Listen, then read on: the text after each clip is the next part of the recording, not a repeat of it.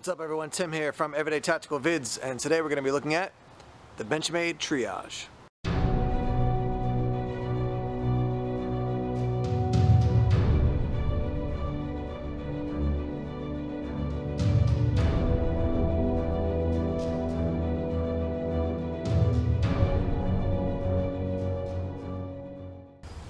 What we're looking at right here is the 915 BK. BK stands for black, so black blade and black handle as well. You can get this in a variety of different setups. So you can get it with an orange handle, you can get it with a black handle, you can get it with a black blade or a satin finish. You can also get it as a plain edge or partially serrated. So tons of different options for the 915 in the Triage family. Let's go through some of the specs real quick. Your blade length is 3.5 inches. Your blade thickness is 0.13 inches. Your overall length is 8 inches. The blade material is N680, and that is a very corrosion resistant steel, so it's going to be good to keep any kind of junk off. In particular, salt water. It's going to be resistant to salt water. Your handle material is textured G10. This is not a combo edge, this is just a plain edge, and your blade style is a sheep's foot blade style. This does come with the very famous and very loved axis lock from Benchmade, and that's going to hold a ton of pressure, so you can use this thing aggressively. That's what it's made for. This is in the black class of the Benchmade knives. You have blue class, which is kind of their everyday use, wide variety of uses. Their black class is geared toward people in professional fields, so EMTs, police, law enforcement, etc. I've put out the strap cutting hook here, and you can see basically this is a great knife that has multiple functions as far as, you know, for somebody who wants something that's not going to just be straight up a pocket knife, but you've got the blade for all your cutting there, you've got your strap cutter, and you actually have a window punch down here as well. So a lot of different options built right into the Triage. Let's talk about the blade here a bit. You can see we have thumb stud on this side as well as on the other side, so easy deployment of the blade.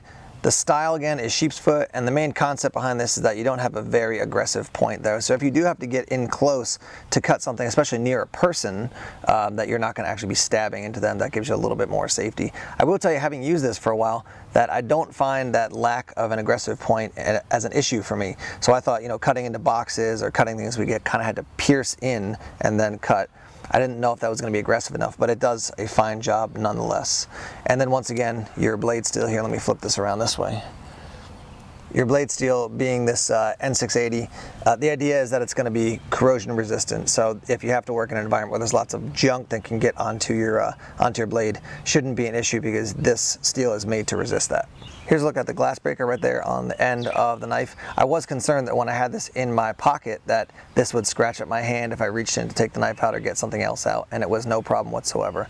So it's subdued enough that it's not going to cause you a lot of problems as far as your everyday carry situation, but now you do have that window punch included in the knife. Quick look here at your pocket clip, and I would call this pretty deep as far as the carry, but having a little bit of space here between where the top of your pocket will ride, which is here, and then a little bit of this knife does allow it to be easier to take out of your actual pocket. Here's a close-up of the strap cutter, and the one thing I would tell you I was very impressed with this is that the jimping is just perfectly located. So right there, and then right here as well. So when I deployed it and I held it, I said, okay, here's where my hand falls most comfortably. The jimping is right there and the jimping is right there. So that's very, very comfortable to actually do that. And let me show you what the deployment looks like now. There's your little thumb stud on the hook. You're going to swing this out, and it doesn't lock into place, but inside the mechanism that has to kind of move over a small ball bearing, and so it doesn't lock in, but it clicks into place. And swing it back down in, and then see if you can hear that. Yep, so that's that little noise of it clicking into place. Once again, jimping there and jimping here, that's exactly where I would want to hold it. And if you get comfortable with it a little bit, just with a tiny flick of the wrist and hitting that thumb stud, you can deploy it quite easily. G10 for the handles, not super aggressive, but more aggressive than maybe some other pocket knives. That's because you want to have a nice solid grip on that and control on that in case you get water, blood, anything like that on this. If you're an EMT or police officer, you want to make sure that you have good solid control on that. Nice little groove there, gives you a little more grip when you're holding onto it. And that's that little jimping on top. So that's all the specs on the knife and some of the details when I zoomed in up close to the different parts. Let's show you what it looks like in use. Here's a look at it in my pocket, and as you can see, easy to take out and deploy. One of the most common tests when people are testing knives is to cut cardboard, but instead of doing that, I'm going to mix it up a little bit. This is actually tar paper that fell off the roof of a shed behind the house, so I'm going to cut this instead just to show you how the knife works on something like this.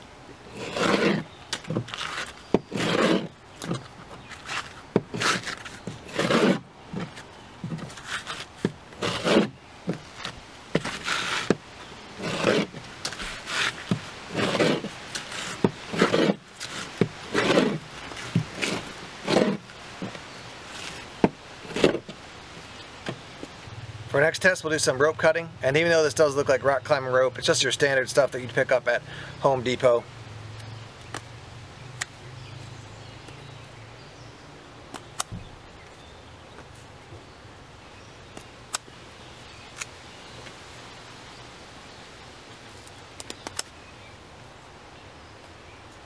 I'll show you here, it does cut through quite clean, so no real problem with that.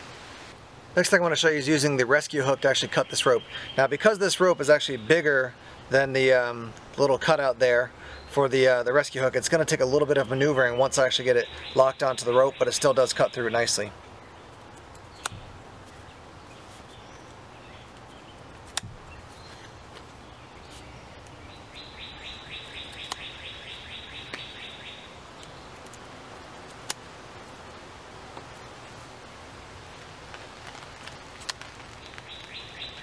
Here's a look at the edge after the using the safety cutter to cut through, and quite a clean cut, even though the fact you had to kind of maneuver this thing back and forth a little bit.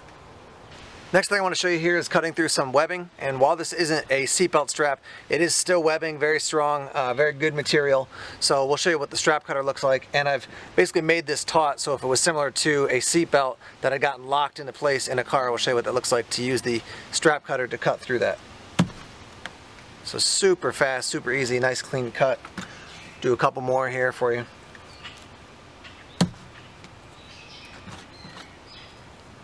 I mean, it's just like, feels like you're just breaking a string. It's really easy to do. And one more here. As you can see here, almost a perfect 90-degree angle there. I mean, it's just very, very clean when cutting with that strap cutter. Alright guys, so you saw the triage as I was giving the specs and the details on them. Now what we're going to do is have Derek from Benchmade walk through some of the details on the kind of triage line, as well as kind of a little bonus feature there at the end, and give you some information about something similar from the hunt line. So Derek, thanks for your time, and let's talk through the knives here. Yeah, Tim. You know, the triage, this is one of the originals. This is the manual version, of course. You know, you have your G10 handle scales. This particular model is, of course, the 915 with the sheep's foot blade. Does come in plain edge or combo, but you know, the big part of the triage, of course, is its multi-tool facet. You have your carbide glass breaker, and of course the ever so popular safety hook, which is amazing for cutting seatbelt material. I wish I had some on me at the show, but we didn't bring any, unfortunately. But cuts through seatbelt, you also have to take my advice for it, and not cut your own seatbelts in your own car. But it gets through it like butter, like nothing else. And these are hand polished and hand finished at the end at our factory. They are all cut tests, and that's basically how you know that they're of quality and up to the par of what we want it to be.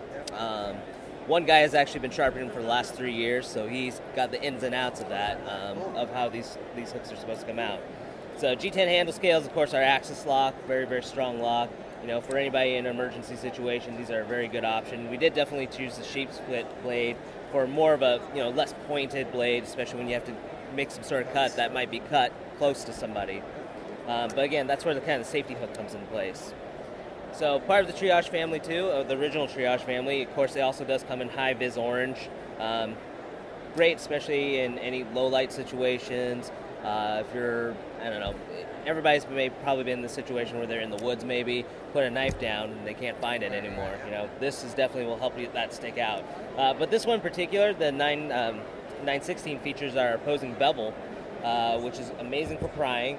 The edge is actually a chisel grind, so very easy, a lot easier to sharpen, more or less, because you only really have to sharpen one bevel on it. It does come in combo or plain edge. Safety hook is as usual, and good old carbide glass breaker. So after the launch of the initial and the success of the initial triages, we came out with the auto triage versions. And we did modify those a little bit, of course, to accommodate automatic functions. So as you can tell, it's a little beefier. You do have a G10 inlay into your anodized aluminum handles. This one's more of a traditional kind of drop point blade instead of a sheep's foot. but they are axis auto, so you give the axis bar a pull back, it fires off your auto. In addition, our safety hook, in addition to the carbide glass breaker, our safety hook, also automatic. And another benefit to the auto function is the original Triage. I should probably note that this doesn't actually have a lock. However, whenever you are using a hook, in theory you're pulling away where it will never actually have to come into your hand. So that's nothing you really should have to worry about.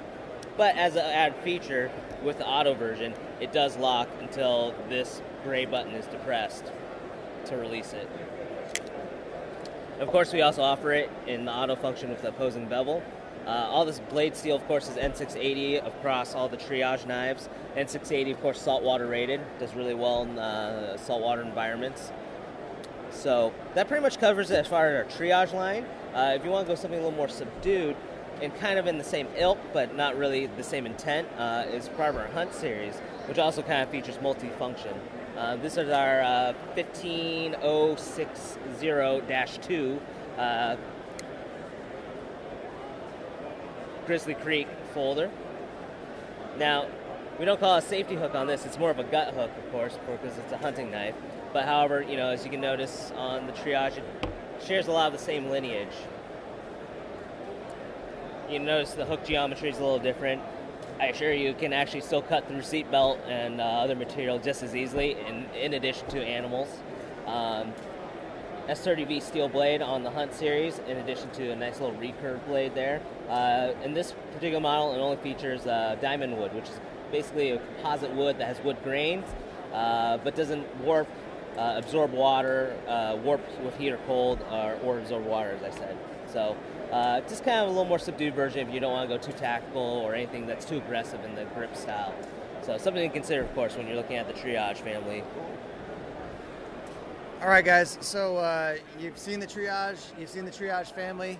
If you head over to knifehog.com, you can get a deal using the Everyday Tactical Vids coupon, which is down below there in the description.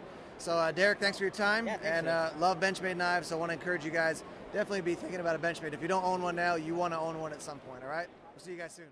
Wrapping up here, let's offer some final thoughts. First thing I'll say is the things I like about it. So I like that it's got multiple features built into one knife. I'm a huge fan of objects that have multiple purposes, you know, multi-tools, things like that. So the fact that I've got a knife, I've got a glass breaker, and I've got the strap cutter all in one knife, that's a major plus for me. Overall construction is excellent. Again, it's in the black class from Benchmade Knives, so it's made for professionals. It's not just something, you know, they've thrown together cheaply, and they don't really do that with any of their gear. So it's gonna function very nicely, very well. I like the overall size of it. I tend to be a guy who likes a knife that's a little bit larger, maybe than some people, as far as an EDC blade. And this one, even though it is a little bit big maybe for some people, I do like the size. Downsides, I would say on the opposite side of the kind of size discussion, if you want something a little bit smaller, then I would recommend something like the Benchmade Griptilian, which is an awesome EDC knife. So if you don't want something with all the features and as big as this, maybe you want to think about the Benchmade Griptilian. The other thing is that some people are not going to like this texturing. I think it's going to be a little bit aggressive for some people. For me, it's not bad. But people want something very smooth, and this does have definitely a bit of texture for getting that solid, positive control on a knife. If you do like the Triage and you're thinking about purchasing one, I want to encourage you to head over to Knife Hog, and if you use the discount code I've included in the video description below, you're going to save some money when you purchase your Benchmade Triage. Thanks as always for checking out our videos. Please subscribe to Everyday Tactical Vids here on YouTube if you haven't done so already. Like us on Facebook, follow us on Twitter, check us out on Instagram and Tumblr as well. Take care.